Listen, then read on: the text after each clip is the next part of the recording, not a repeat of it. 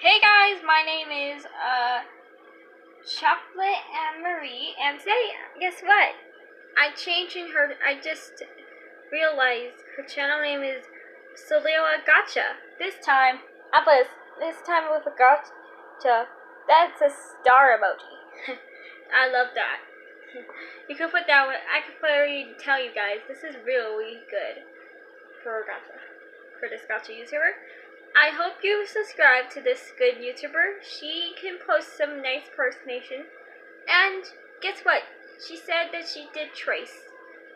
But she's going to stop tracing right now. So she's going to make a good artwork and finish off making a gacha edit. Guess I'm gonna do a gacha edit too, but hopefully she does. If you like this YouTuber. If you like her, she's really nice now. Turns out, back to when she was a queen, with her really the nice that belongs to Looney, but actually, from God to the World. Yeah, you can see that translation. Yeah, so now I'm just switching things up. She's actually changed.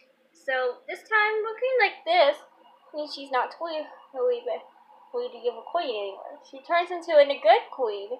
Instead, she's not going to slay people, but she is going to save everyone from all gacha haters.